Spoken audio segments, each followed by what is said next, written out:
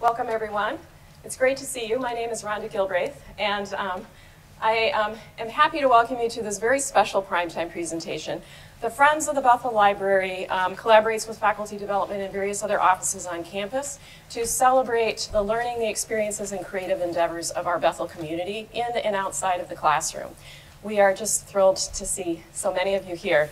I'm going to give a quick plug for a couple upcoming presentations we have. First of all, next Tuesday, November 16th, same time, same place, Dr. Andy Bramson of the Political Science Department will share from his sabbatical research, interviewing local pastors about the impact of political polarization on church life and spiritual formation.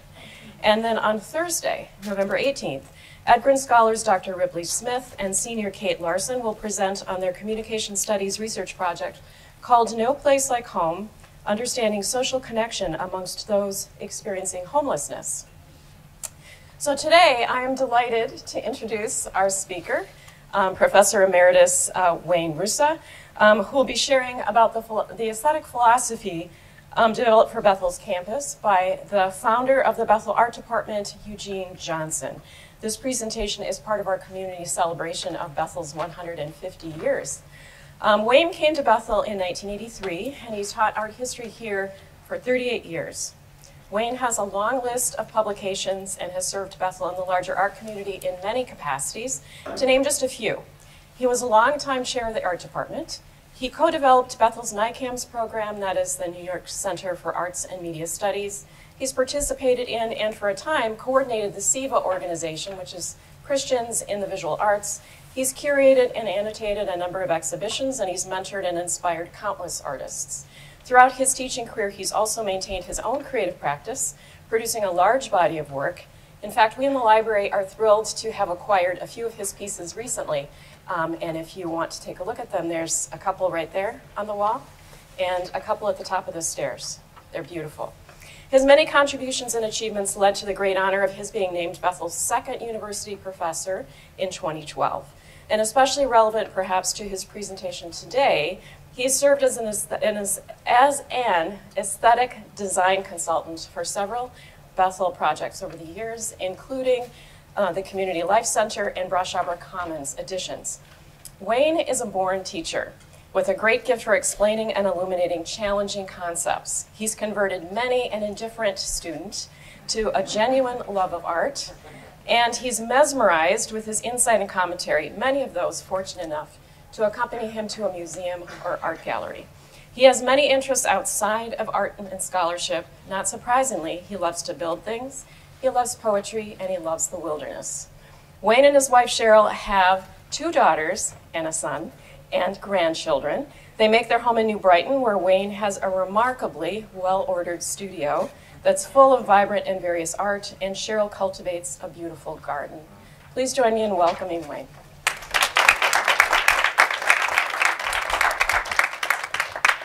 Okay, thank you, Rhonda. That was mostly true. The only thing she didn't say is, like, in terms of my being on all these committees, the successful parts of the building, that's where that was my advice. And the failed parts, someone else, ignored me. So, yeah, so let's launch into this. This is nerdish, but I find it incredibly fascinating, and I hope you will too. But maybe to help it feel relevant to you, I want you to make yourself cognizant of the fact that this community lives and works in these spaces. We take them for granted because we're busy, we walk up and down the halls. But the shape of a place shapes what happens in the place and how people feel. So it is kind of your academic home, and for many of you, your employment home. So it's fun to talk about. You can see on the screen there my title, by design, but short on money. That's every word in that title is important. The aesthetic aspirations at every stage of development of this campus were high. The financial realities were sobering. And we always came out with something in between. If your glass is half empty, you're cranky and angry. If your glass is half full, you say, you do what you can. Turn to Sal's ear. What's the saying? So, Yeah, you make a silk purse out of a sow's ear. So, the other part of my title is Aesthetic Philosophy Guiding Bethel's Campus Planning. There was early on literally a set of aesthetic guidelines developed, which is what I'm going to talk about here. Occasionally when I say that to someone, especially faculty that have taught with me for a long time, some of them go, "Really? Never heard of it." But there was one, and it's been used ad hoc.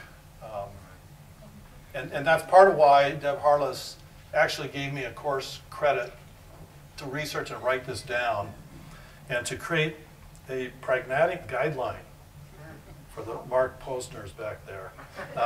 A tool, hopefully, that is actually useful for Mike and people that really do have to reconcile money and project and materials and time.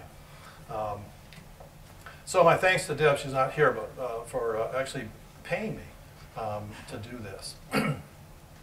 So let's launch in a little bit. Most of you probably don't necessarily know this history, and I'm not going to do a lot of history here. But originally Bethel's campus was downtown in Falcon Heights across from the State Fairgrounds.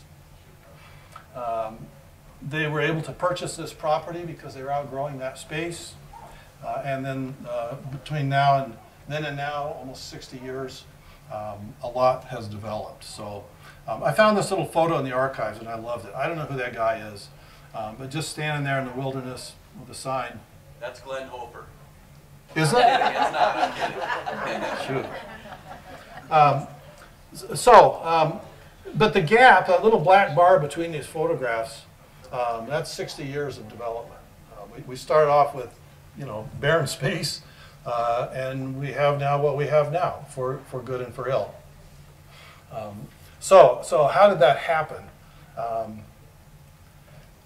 Fortunately, there was a wisdom in the administration back then that realized we actually need not just a financial planner and an architect, but we need someone who's inside the community, understands the community, but has a keen aesthetic sensibility. And they asked Eugene Johnson in 1963 to write a set of aesthetic guidelines that could kind of be the constitution of design for the institution, which Gene was happy to do. And he really was the perfect guy to do it. His BA was in philosophy, University of Southern California. His first MA was in theology, and he was actually an ordained pastor. That was at Bethel Seminary. And then he got an MFA in painting. You all know him as a potter, a ceramicist, which is what he was, but his MFA was in painting. And as a person, he really was a deeply thoughtful and aware man. And you could use all these labels for him: philosopher, theologian, pastor, painter, potter, educator. Gene was like a profoundly integrated personality, and he really was the perfect guy, I think, to do this project. He also founded Bethel's art department, but equally important to know is he worked with his hands. He built his own house over here in Arden Hills, a beautiful little mid-century modernist house. He built his own kilns. He built the mezzanine loft in the ceramic studio, which is still illegal. And he also built the art curriculum. So, ideal guy. So where did he start from? Here's a couple aerials of the old campus down across from the State Fairgrounds. And as you can see, oh yeah, Ann gave me this cool little pointer. So here's the heart of the campus. And it is in the center of a very developed neighborhood, an old neighborhood. Nowhere to go. Bethel was growing. Bethel had started buying up houses in the neighborhood, a history house, a language house. And so, a student had to walk 3 blocks over here to go to history class and over here to go to language. And they clearly saw this wasn't going to work. And they began to look around for property. And were able to purchase 216 or so acres up here in Arden Hills. Here's Lake Valentine. And you can see how undeveloped this property was.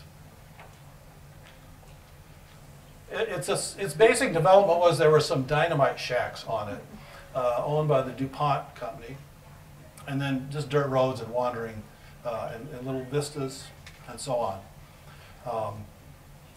So back to our guy here, standing there with this sign. He should have a caption, right? I tried to put a bubble in there. You know, I wonder what this place will look like in 60 years. So let's put those side by side for a minute. The urban and the rural. This must have actually been an enormously creative project to really go from that finished to that unfinished space. And before I launch into the specifics of what Gene laid out, I want to layer in a larger idea, meaning question, because I'm interested in this as more than just one local small college and what they did to solve their design issues. This actually belongs to a much larger conversation that's been going on since, literally since Socrates taught in the center of old Athens. What is a campus? How do you shape a place where people come in community and learn? And does the shaping of the place matter to the learning? Does it express the learning? That's a really rich question. So that's really what's on the board here. And Gene understood that. What should a college campus look like? It is an environment and an expression of community learning purpose. Who's our influence? Who's our prototype? Is there an American campus? Is there a Protestant campus? There are some, and they're not very nice. I'm being smart aleck, but it goes at the heart of the question is, well, you know, who is this community? Who is Bethel? At that time, of course, it was a much stronger Swedish immigrant influence in history and deep pietist roots. See, Chris Garrett's here, who could explain that, has written a book on it. You should dive into those. They're really quite rich. But let's parse the question out a little bit more. Let's put these side by side and look at some of the qualities that are at issue. One campus is urban, one is rural. That is a long-standing, ongoing argument in American culture. Pay attention to the voting in any presidential election. Whatever your stripe, rural, urban. It's a huge question, and it goes deep in the DNA of being an American. The urban is laid out on a geometric grid. Okay? It is rationalized nature. That has a long history back, especially to the French and to the rational garden, and the idea that we humans are creatures primarily of reason, and it's our job to rationalize the wildness of nature. Versus the rural, which is natural, minimally developed, open, flowing, organic, for heaven's sakes. You know, shouldn't your education have all right angles? Or should it have a few organic curves thrown in? It becomes a really interesting linkage of design to meaning to sensibility. So in the grid, of course, nature is domesticated. In the open campus that they just bought, nature is minimally developed. And that question of development. In the old one, the campus is, the community is related to the city. It's defining itself. Your experience would be a city experience. And the new one, you're fundamentally related to nature, and you're isolated from the city. So Gene and others had to dig into this question. What's Bethel's mission then? Who are we? And how does that relate to what we're going to do with this new space?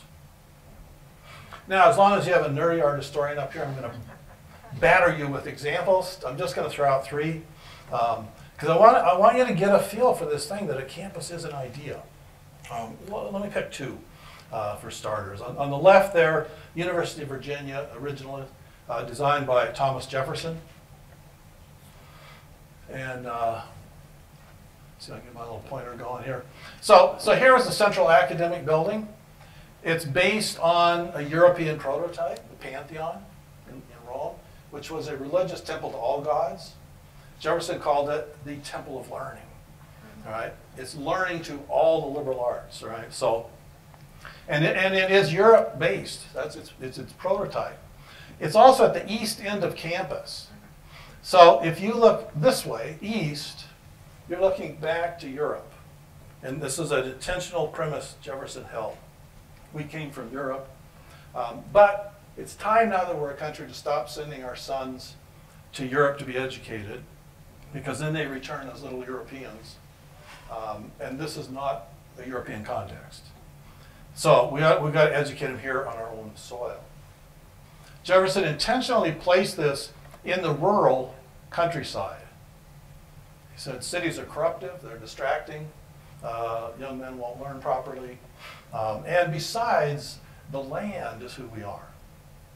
So he's favoring this kind of rural business.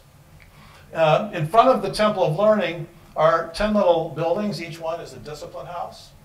And these are in arms like this, looking west, because this is us. We came from Europe. We go through the Temple of Learning. We master that, and we head out into the wilderness, the great continent. And as president, Jefferson commissioned surveyors to grid off the entire continent, to rationalize this whole continent, paying almost no attention to environment or actual organic features on the land. You just plunk a grid down, parcel it out, and go master it. That was his mission for the university. Good and bad, very, very complicated. Just for fun, I threw in the opposite extreme over here. This is Deep Springs College in California. That's the college right there. I guess they went with the rural option. They accept 12 students a year. There's no tuition. And it's built on 3 pillars. Intense academics, self-governance, the students run the place, and manual labor. The reason there's no tuition is that this is a living ranch, and the students all learn the skills to run a ranch. And they operate this whole thing with a small staff while they get intense education. But you can't get accepted there unless you are willing to dedicate your life to service to the country. And they have an incredibly high percentage of CEOs, lawyers, judges, elected politicians amongst their alumni. Isn't that fascinating? This little rural place. This right here is a college student between doing homework and classes, wrangling cattle. Or really quick, a third, a little bit more immediate, our own neighborhood. The United Theological Seminary, which was located in New Brighton, had a very modernist campus, gorgeous campus. Because they started having dropped enrollment and problems raising money, they were forced to sell that property and rethink themselves. And they took the opposite track of Bethel. They moved into the city, into the Midway area, because they realized that actually is who we are. That's our mission. Why were we in the suburbs? It has nothing to do with it.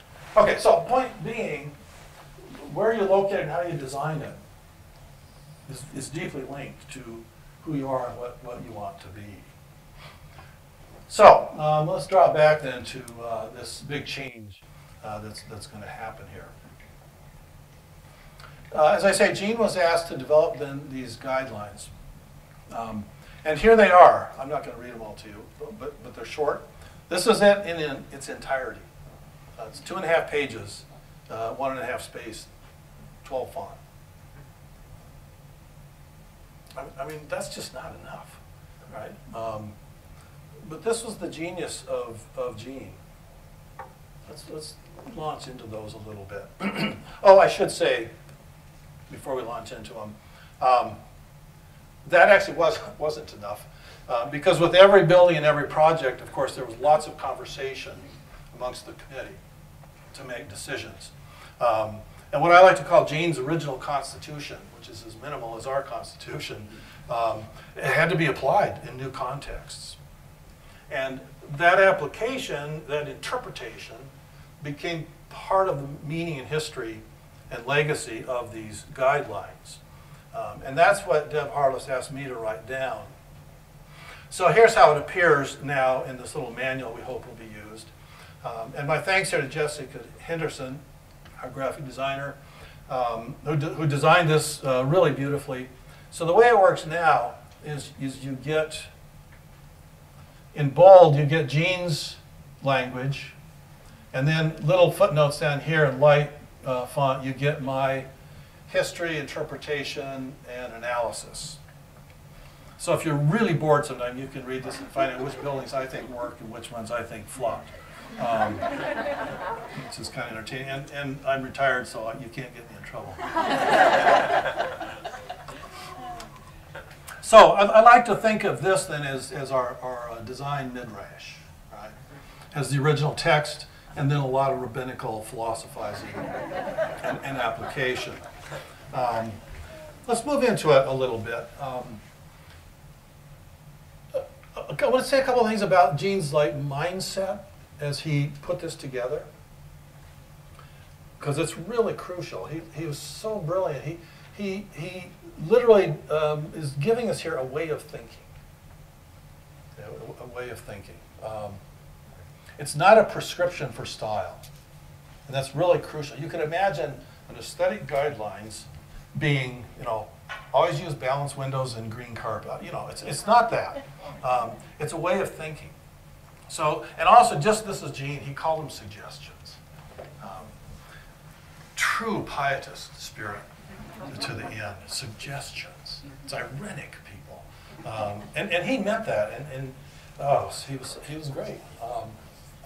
So his suggestions, what they're not. They're not a list of aesthetic rules. That doesn't work. You can't create a list of aesthetic rules that always hold up.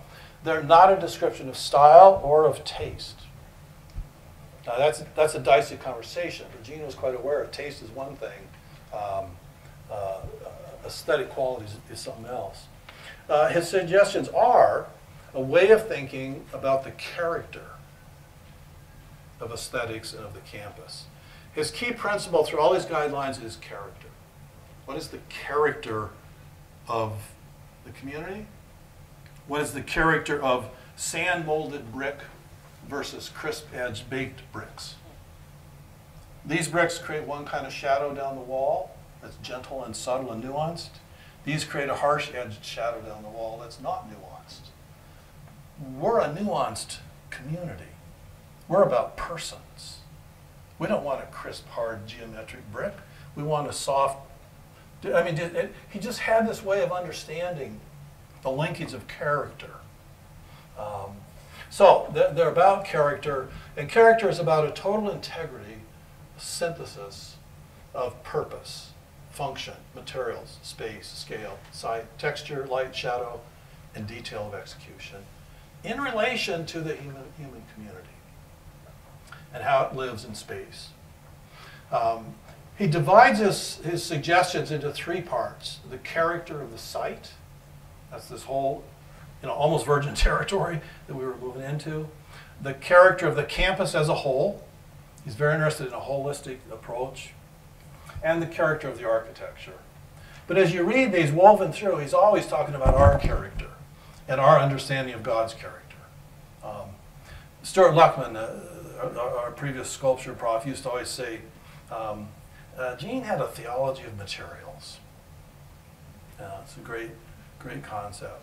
And all of this he understands in terms of human experience in relation to nature, society, God, and each other.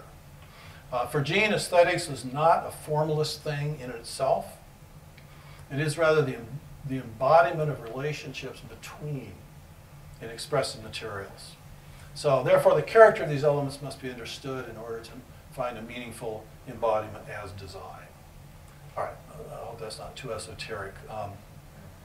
But based on that, he makes these aesthetic recommendations. And his argument is that without understanding the character, experience, and purpose of the function, we're always going to be vulnerable to style, fads, regionalism, and trends. Pretty hard to escape those, but All right, I'm not going to take you through all 3 pages, but I put up the first couple of paragraphs here, and I highlighted them in the way that I've been interpreting them. So let's look a little bit at that. So this is from Gene, the character of the site, and a little bit from the character of the campus as a whole. Character of the site. The new site consists of approximately 160 acres of small rolling hills surrounding Lake Valentine, with 3 or 4 rather heavily wooded areas. The present entrance road, which winds about gentle wooded hills, gives one the feeling of pleasant relief from the tensions of urban life, and a refreshing realization of the beauty to be found in God's natural world. As one moves about, he is repeatedly confronted with delightful changes and pleasant vistas. It might be quite appropriate to try, as far as practical, to maintain this theme for our campus, to preserve and cultivate a quality of naturalness, together with the elements of variety and surprise. I'm not suggesting here the bizarre, but rather the delightful that occurs in nature when you unexpectedly come upon the unique and the beautiful. And then he theologizes a bit. In character with the site, the campus should reflect a quality of naturalness. The buildings should seem to belong, as though they are a proper part of their setting.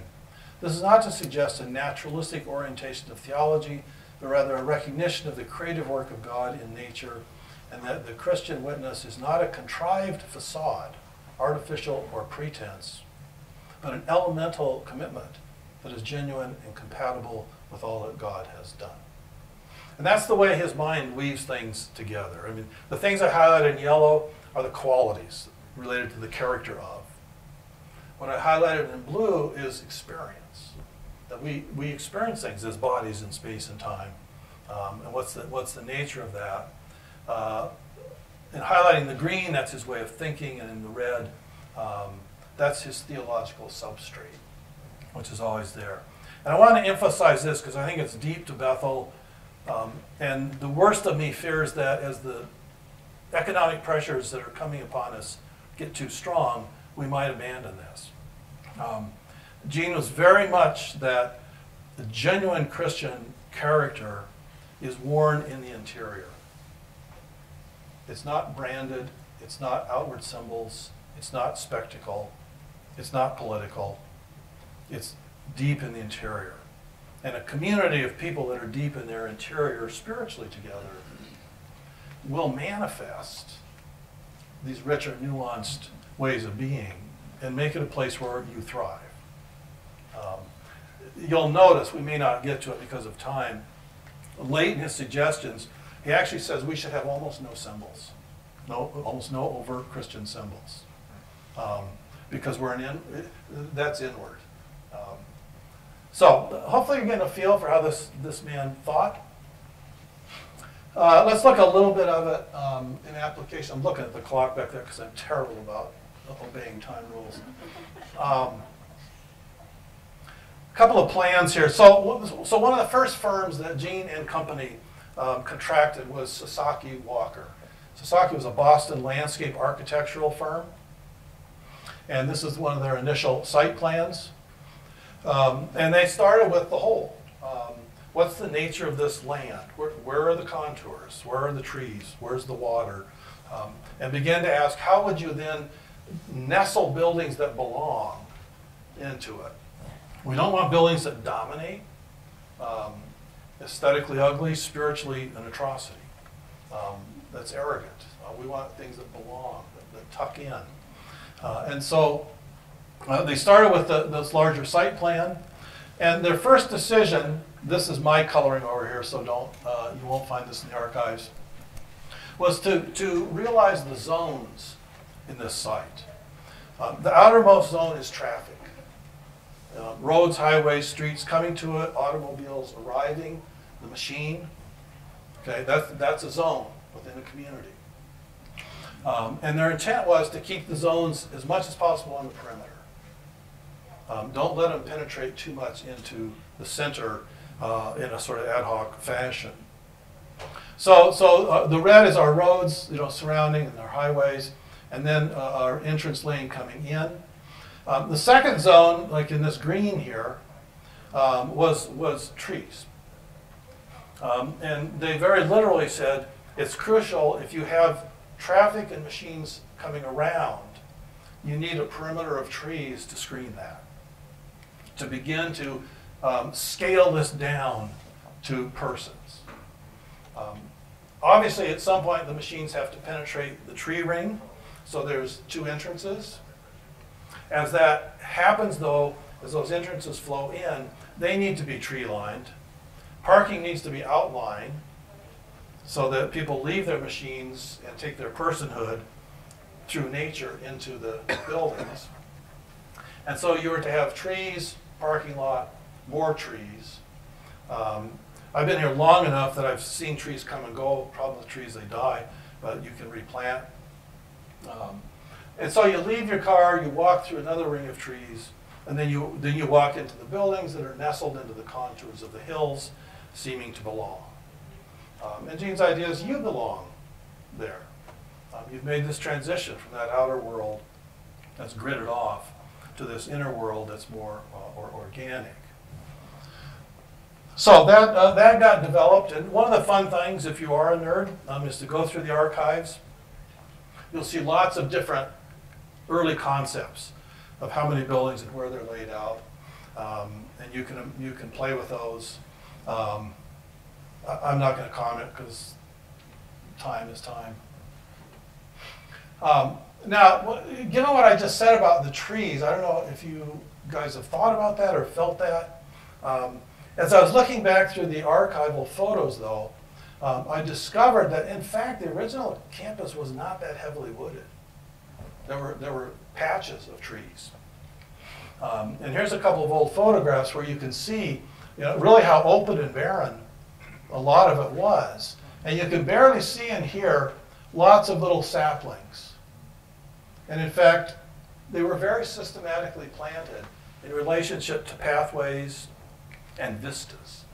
Because Gene was big on this idea that you should come upon surprises, refreshing little moments. And if you walk the campus today, these trees are mature. And to a pretty reasonable degree, it works.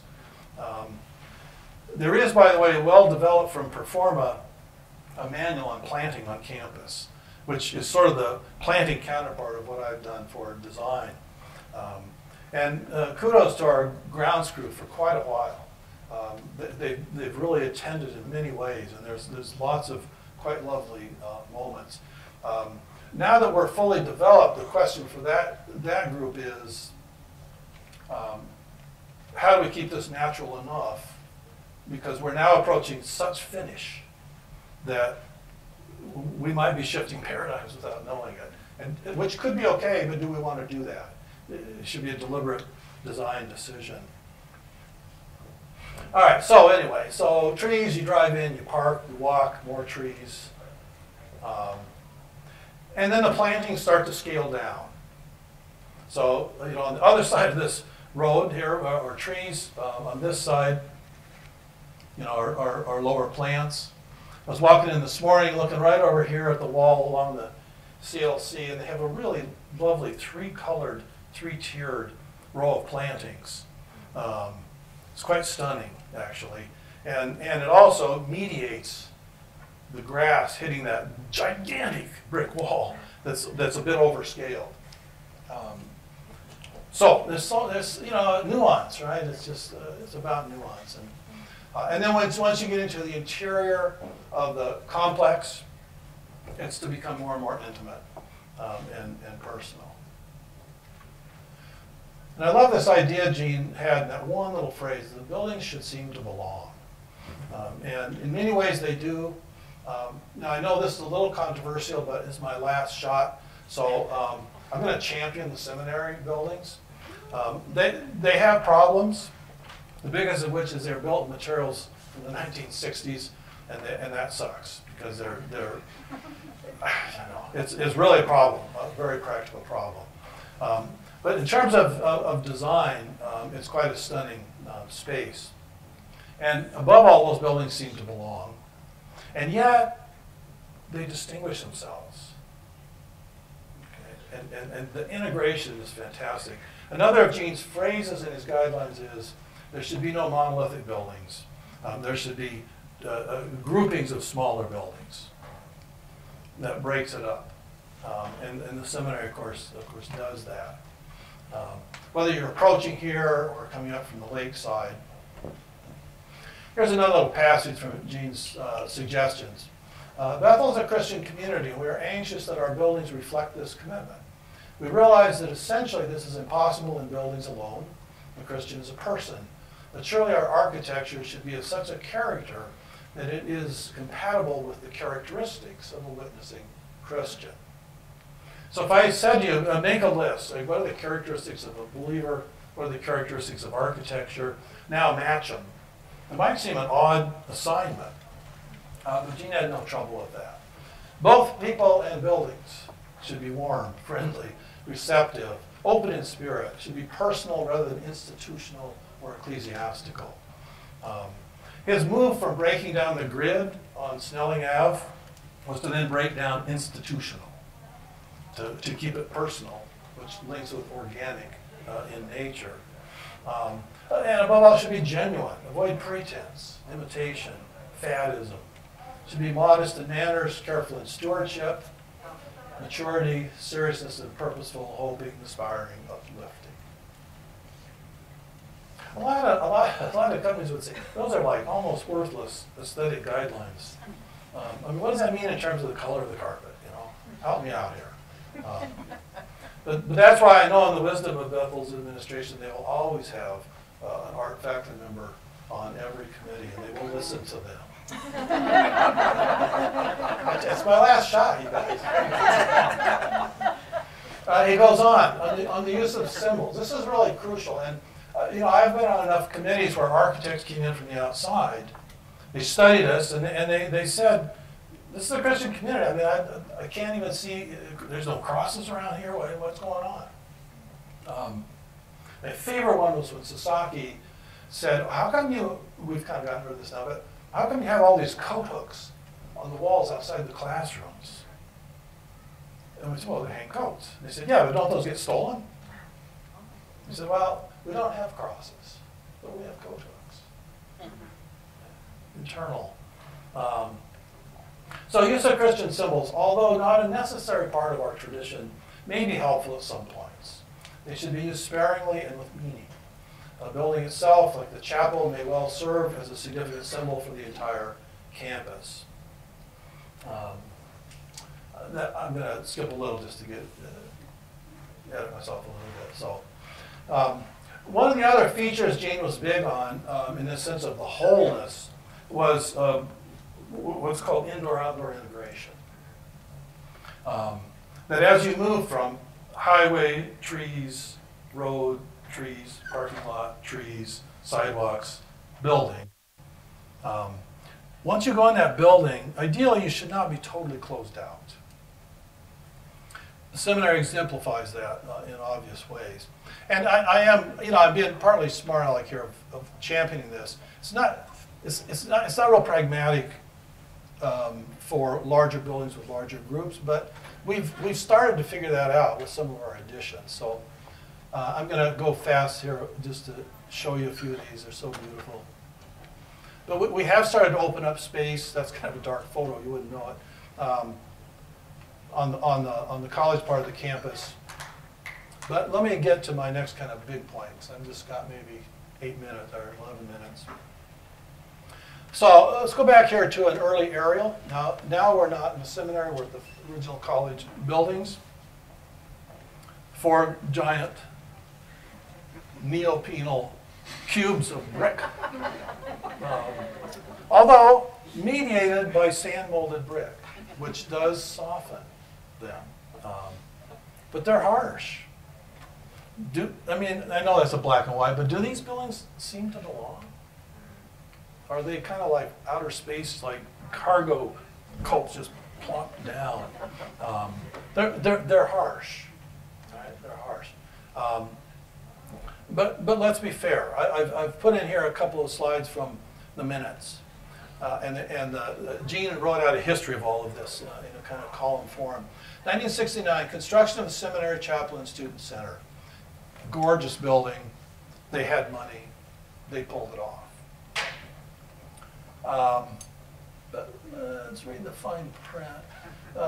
They want to move on to the college now. Bids received were too high, resulting in stalemates and frustration.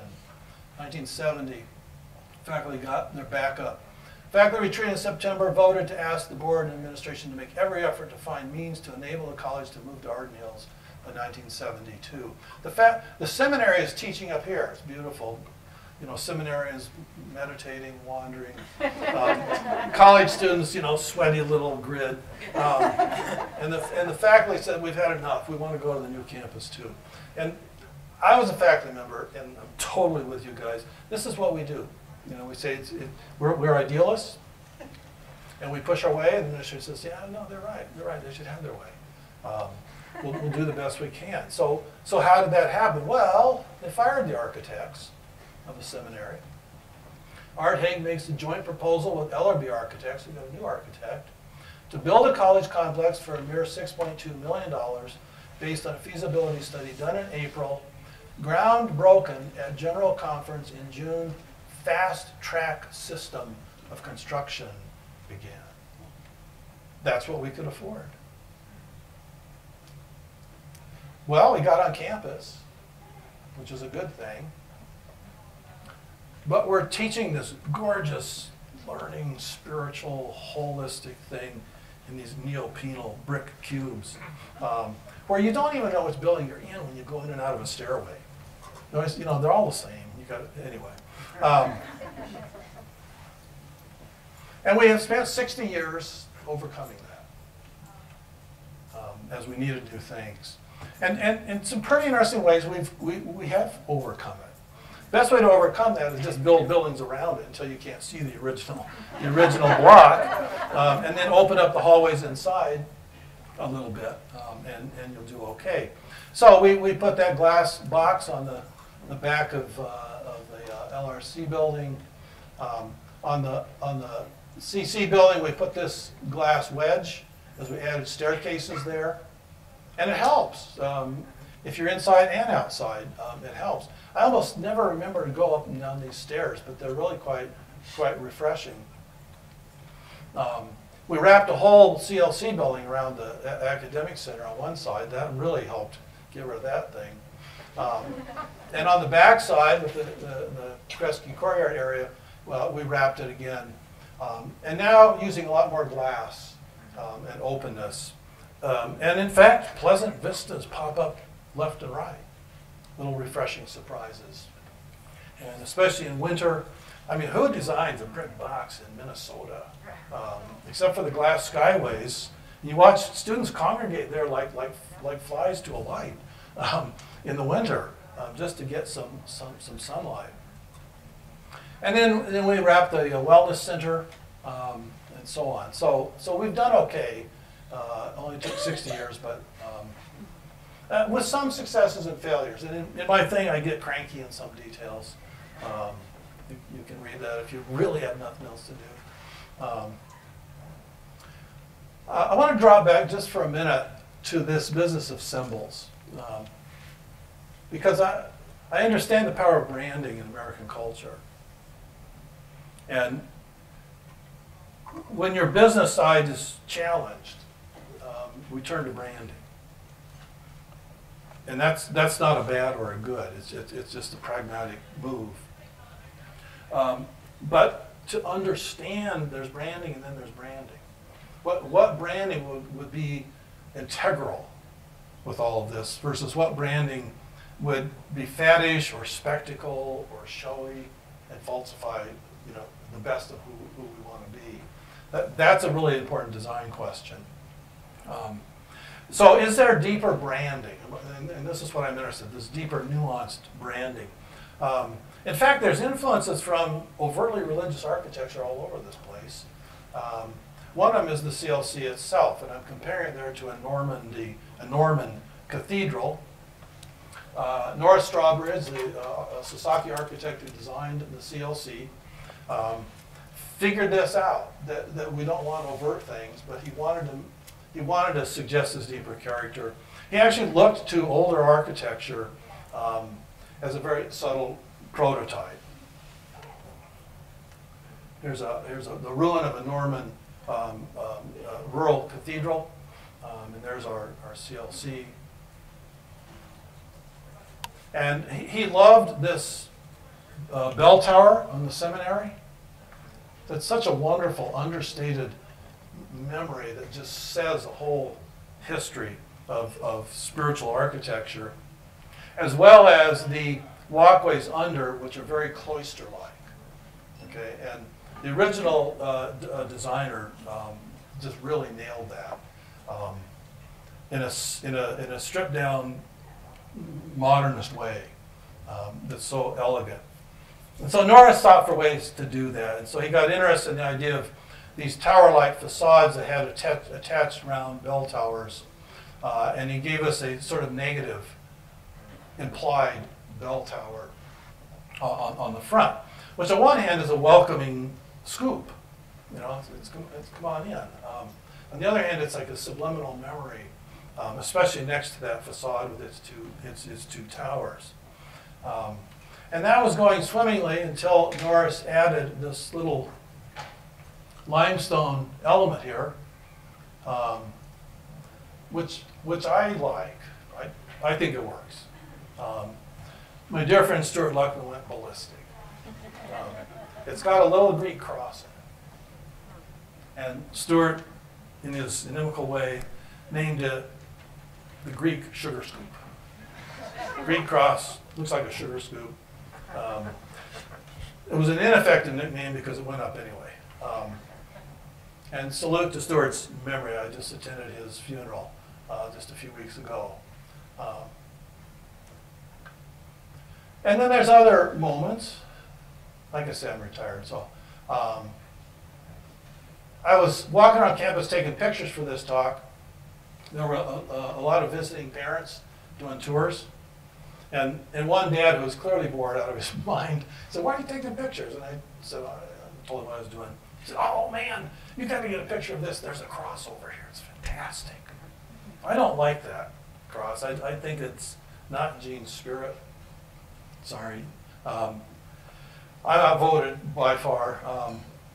But this man was so proud of it.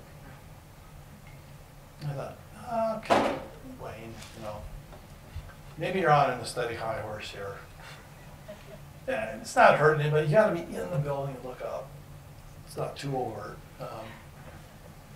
I poke at this simply because if we're trying to grapple with the nuances of design, it's really useful to be able to honestly sit down with different eyeballs and say, what happens when you look at that? Does that work? Does it not work? Do we want more of that? Is that one enough? So it's really my argument for discussion, open discussion. And, I love the sugar scoop. Stuart never forgave me for that one. I don't love this one. Maybe you'll never forgive me for that. But anyway, but if you want Gene's sense of where a cross should be, right here. This is the chapel, seminary chapel building, and there's a brick cross in relief right there, which you can't see today because erosion has caused us to put metal scabbarding over it. I think that's why that metal's up there, to prevent further erosion. But it's too bad because it's a really beautiful moment, and it's right around the side for that bell tower.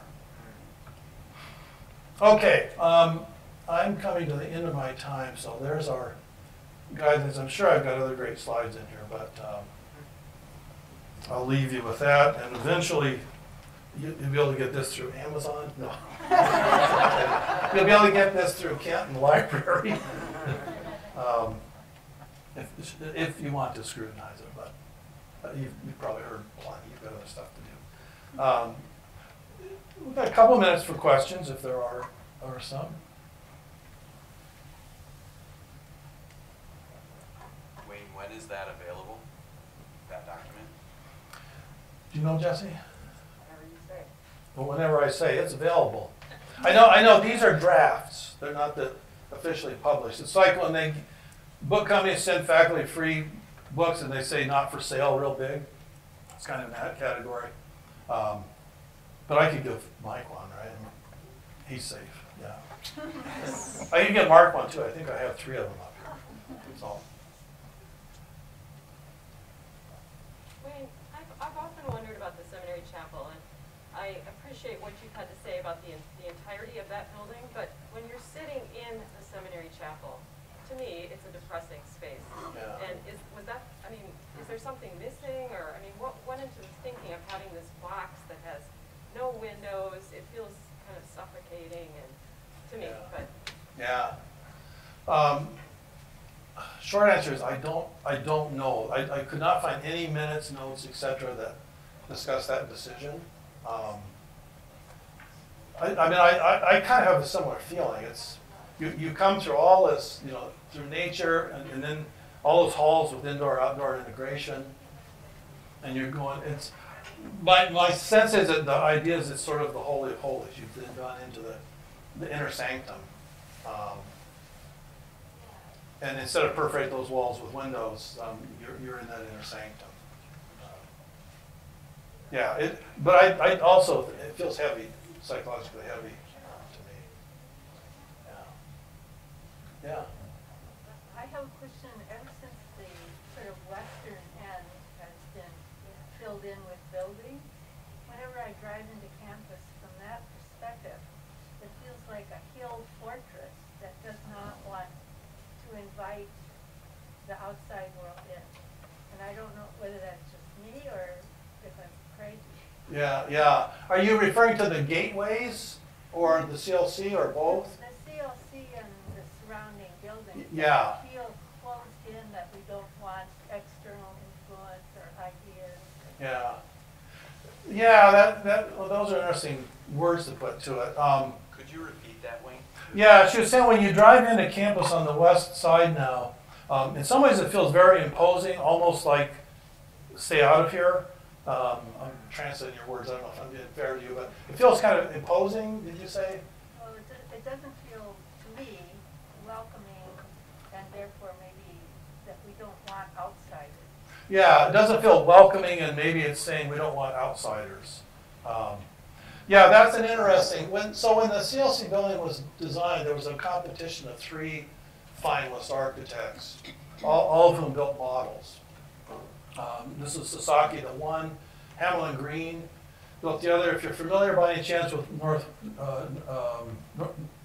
Luther Seminary, Hamlin Green built their counterpart, and it's a very low-profile, tucked-in kind of building. And then there was a St. Olaf firm, Solvig, that thought we had not paid enough attention to our soils, and they actually proposed that we build this right in the center of campus, and the main entrance would become the other road, which just was so out of the prospectus they'd been given that the then president, George Bushhaber, said, and they're out, it's down to these 2. But the debate was interesting because, like David Brandt, who was provost then, he preferred the Hamel Green. He said it feels more humble. And others preferred the Sasaki. In the end, the argument that kind of carried the day was, and this kind of came from Nora Strawbridge, was you need something that says a little bit more formal and collegiate. Even our signage at that time was kind of routed out wood signage, and everything was pretty informal. And their argument was, especially as we were talking about, having more clout academically. You need something that says collegiate more. Whether right or wrong, that was kind of what carried the day. And so originally it was set about 30 degrees more, so it faced directly to the lake. And that was really imposing. They turned it about 30 degrees, creating kind of a wedge shape between the AC and that, which got filled in with some science stuff. And that 45-degree angle you saw it on softened it and helped it. But you are right. It's interesting, that formality strikes you as a little foreboding. That's the story. There's one last question from online. If you could change one thing about the way we've developed the campus, what would it be?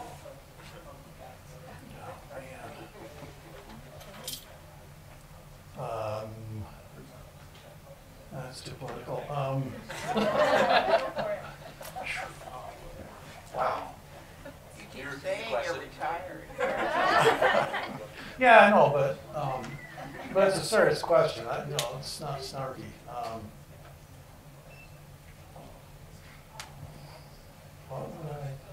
Well, if we're talking big picture, what I would have changed is the initial 4 boxes. I think in many ways the wraps we've done are pretty successful. But when you think about it, those are all driven by the 4 boxes.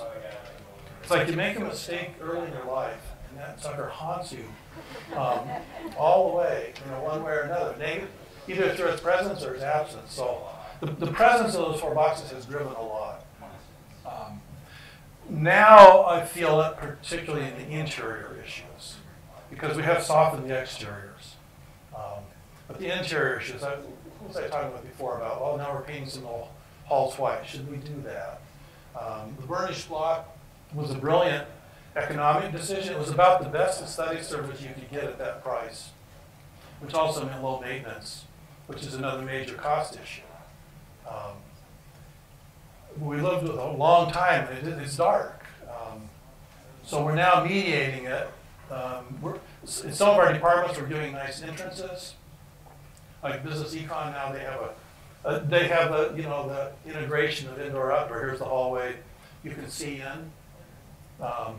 Big mistake on that, though, was putting that stone veneer. Stone has nothing to do with the canvas. That little stone, it just looks applied. It should use sand molded bricks and connected. I understand our need for something that's felt more formal and dignified. But that would have been interesting to hear Gene weigh in on that. What's the nature of the material?